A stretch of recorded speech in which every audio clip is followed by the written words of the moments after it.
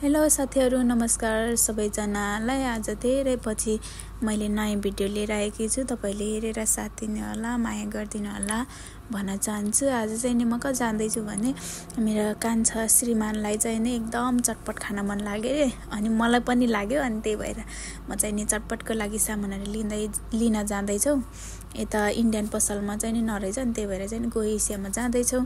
अनि त्यसपछि चाइनिज पसलमा जाँदैछौँ।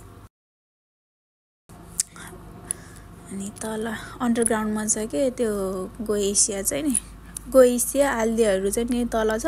अनि त्यसपछि यो चाहिँ गो एसिया भयो। अनि योभन्दा अलिकति उता चाहिँ नि फेरि आल्दी छ। अनि म धेरै जस्तो सामानहरू लिन चाहिँ नि म आल्दी आउँछु। अनि यहाँ चाहिँ नि नेपाली खानेकुराहरू पाउँछ कि यो गो एसियामा। अनि त्यही भएर चाहिँ नि म गो एसिया पनि आउँछु कहिलेकाहीँ। आफूलाई त्यो नेपाली खानेकुराहरू खान मन लाग्यो भने चाहिँ नि गो एसिया आउँछु, इन्डियन पसलहरू जान्छु। अनि आज चाहिँ नि इन्डियन पसलमा वाइवाई चाउचाउहरू नभएर म चाहिँ नि गो एसियामा आउँदैछु चाउचाउ लिनलाई। म चाहिँ नि यहाँ चाउचाउ हेर्दैछु।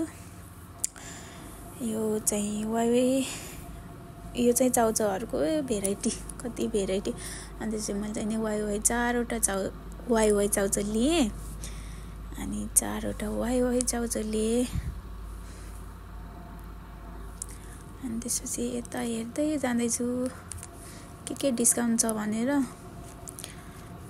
अनि चटपटेको लागि धनियाँ पनि चाहिने हुन्छ, त्यही भएर म चाहिँ धनियाँतिर जाँदैछु। धनियाँ हेर्नलाई छ कि छैन भनेर। धनियाँ चाहिँ रहेछ, तर कस्तो लामो लामो डाँठ भएको मात्रै रहेछ।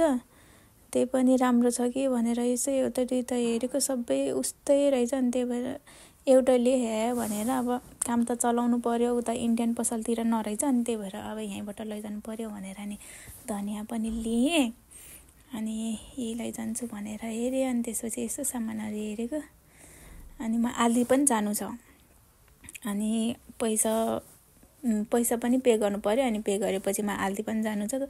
अनि आल्दी गएर घर गएर फेरि चटपट बनाउन सुरु गर्नु पर्यो। आज फेरि कान्छाले खाना नखाइकन आउँछु चटपट खानालाई भन्नुभयो।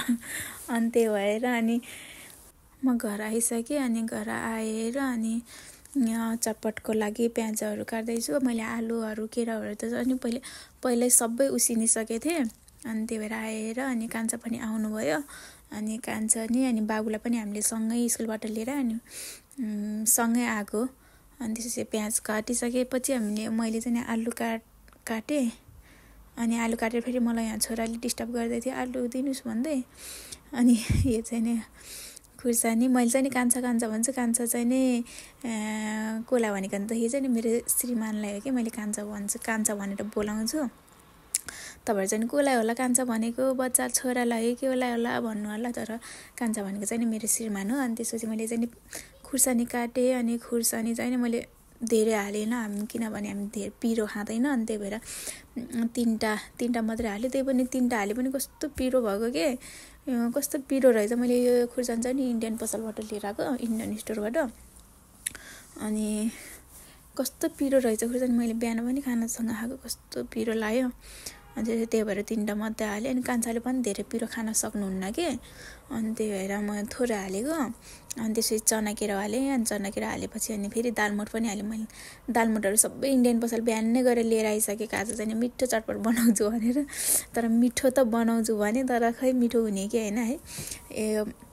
अनि कुरकुरे पनि लिएर आएको थिएँ। अनि कुरकुरे पनि हालेँ। कुरकुरे चाहिँ कस्तो पिरो रहेछ, कस्तो यो कुरकुरे चाहिँ नि मलाई इन्डियन पसल गयो भने कस्तो खाम लाग्छ।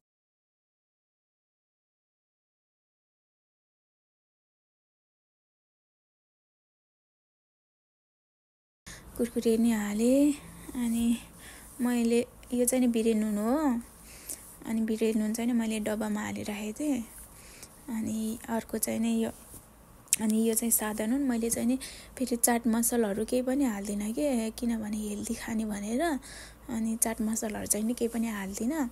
अनि अहिले चाहिँ नि मैले काँक्रो काट्दैछु। अनि काँक्रोहरू यस्तै हेल्दी खाने भनेर यस्तो कुराहरू मात्रै हाल्छु मैले। त्यो अरू मसलाहरू चाहिँ नि केही पनि हाल्दिनँ कि। अनि यो चाहिँ नि धनियाँ, अघि चाइनिजबाट लिएर आएको धनियाँ हो यो चाहिँ। अनि काट्न त त्यस्तो सिपालु त छैन, त्यही पनि अलिअलि काम चलाऊ। अनि तपाईहरु कताबाट हुनुहुन्छ, कताबाट हेर्दै हुनुहुन्छ, मेरो भिडियोमा लाइक कमेन्ट गरिदिनु होला, सब्स्क्राइब गरिदिनु होला। यो चाहिँ सिजनिङ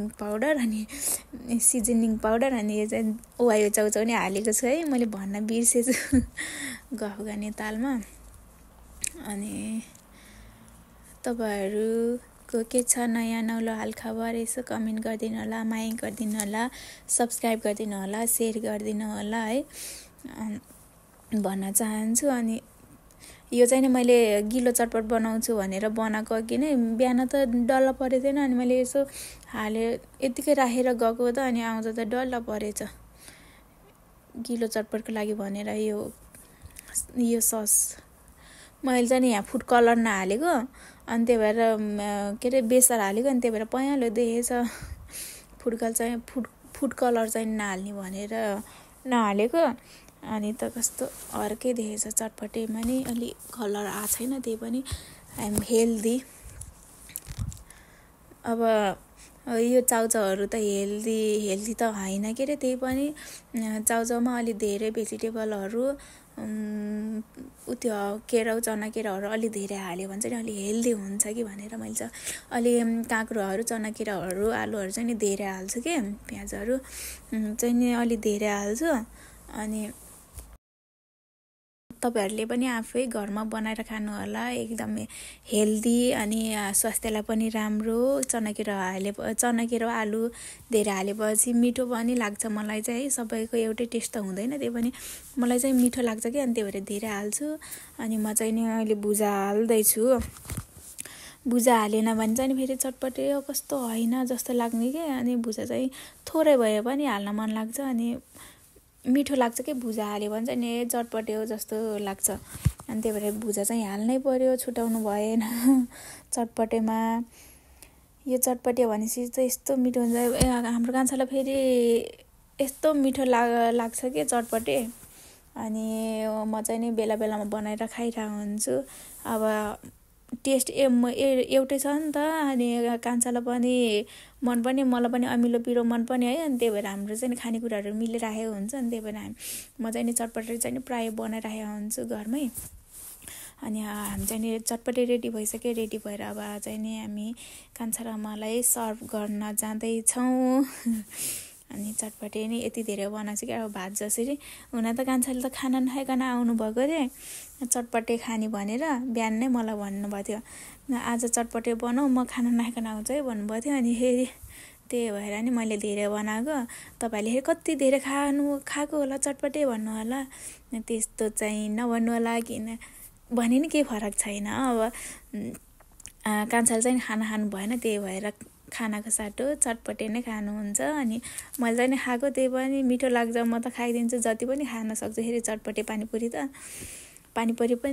पनि बनाउने छु कुनै दिन, तपाईँहरूले हेरेर साथ दिनु होला, धैर्य गरेर है। अनि अहिले चाहिँ नि खाँदैछु आमा छोरा। के खाएको बाबु?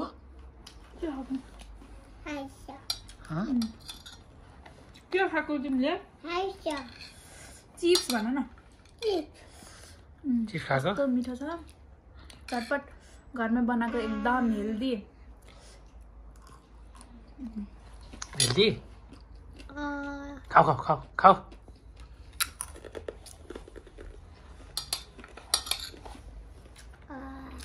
साथीहरू